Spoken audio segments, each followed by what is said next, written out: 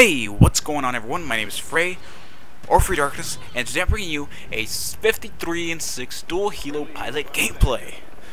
And just for you guys, I started off right at the Helo Pilot part, because that's the good stuff. And I want to wish everyone a Merry Christmas and Happy Holidays, and a Merry Christmas Eve as well. So I hope you guys are all with your families or loved ones, and spend a very happy, joyous holiday this week. And with that said, let's go ahead and move on to the actual topic, which I want to talk about is microtransactions or DLC for the Wii U, such as the PS4, the Xbox One, PC, 360, Xbox One, etc. So, as you may have heard, there's already been a microtransaction DLC released for consoles.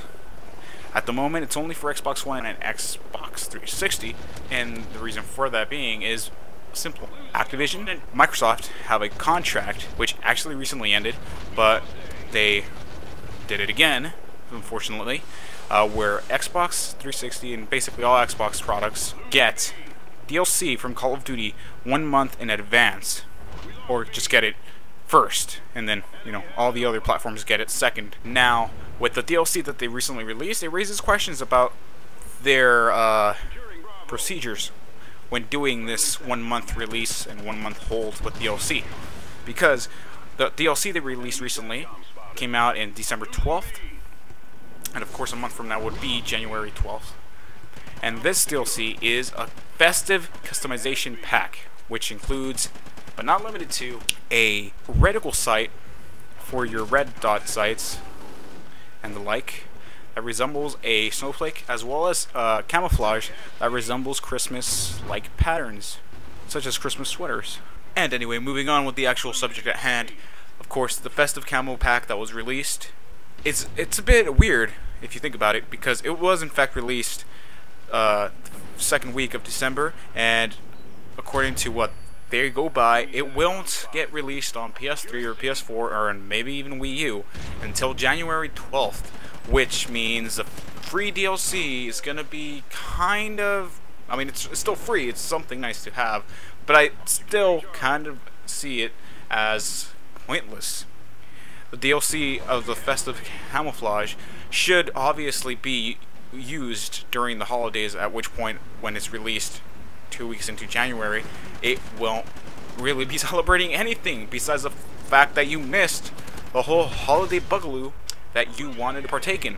Because of course, you know, they screwed you over with the whole 1 month thing, because they do in fact have this seasonal thing that they want to go ahead and start with releasing the camouflage that's festive, yet all the really cool holidays kind of already happened. And of course, if they do go by the fact that they release them each a month later on PS4 and PS3, all the holiday customization packs that get released are gonna be pretty useless on every single console except for the Microsoft-owned consoles. So that's pretty silly. And with that said, they also released another DLC. By the way, I first feel the need to mention that this DLC, the Festive Customization Pack, is only available for PC, Xbox One and Xbox 360. The PC doesn't actually show up, because it says available on 360 and Xbox One, and then it says for other platforms to be announced. Yet when you put the drop-down list that's on the Call of Duty Ghosts website, it shows PC clearly right there. So that's a bit interesting. Anyways, moving on to the other DLC item that they released. This one's a tad more cool. It's a wolf DLC, which replaces your canine companion with a bloodthirsty wolf. And of course, this is just another reskin. And interestingly enough, this doesn't show up as a PC download, but it is for Xbox 360 and Xbox One, and of course to be announced for the rest of the platforms. This is a DLC I wouldn't mind paying for, because it's awesome. Everyone loves Riley, but wolves are just too badass to not have. As we all know, probably if we played the campaign actually, wolves do make an appearance in the game, and Riley actually saves your butt from a wolf and gets hurt, and we all cried at that moment, I think. And of course, the wolves already exist. It's basically just a reskin of the dog, and in fact, all the camels are basically just reskins. So I understand completely that we on Nintendo consoles, on the Wii U particularly, don't receive maps because there's not a lot of people playing, and with the addition of new maps, some people would be playing on these new maps, barely finding any servers to play on, whereas, you know, people without the content would be just connecting to regular people without the content, or would miss opportunities to connect with other people because they in fact have the DLC, and they don't. And of course, we on Wii U consoles know how hard it is to find games. I mean, some say it's not very hard. That's because you only play Domination and Team Deathmatch.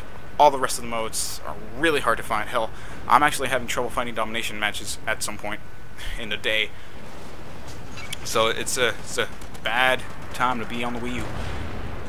But with that said, of course, maps would be a difficult choice for anyone to make. You know, treat us equally, give us maps like that. That'd be great. We'd be willing to pay for it. Of course, it will separate us from other people. However, reskins such as your dog transforming into a wolf, or camouflages that we can buy and use on our guns, that thing's been around since Black Ops 2. Black Ops 2, which we didn't get any DLC for, including the camo packs. Why? Well, I have no idea, because the camo wouldn't obviously affect anyone in the game. It wouldn't make people not be able to connect, which is a huge problem on Wii U. So why did they not give us this? It could have made us some easy profit, and I personally know some things about game development, and I know that reskinning things, especially since they've already been reskinned, porting it over to another console wouldn't be very difficult. Yet they don't do it. They could make easy money for little to no effort, and nothing. It doesn't get ported over. Will it get ported over with this game? Well, we'll just have to wait and see.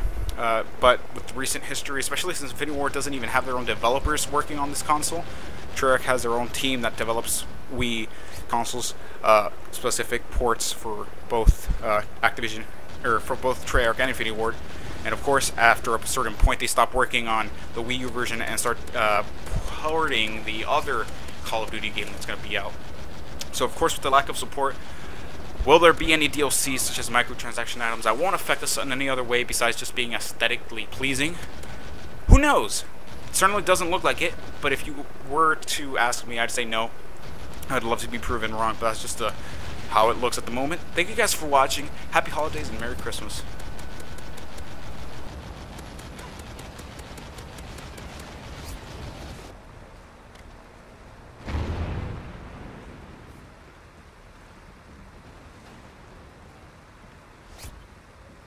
Friendly Trinity rocket inbound. Friendly SATCOM active. Nice work, team. Well done.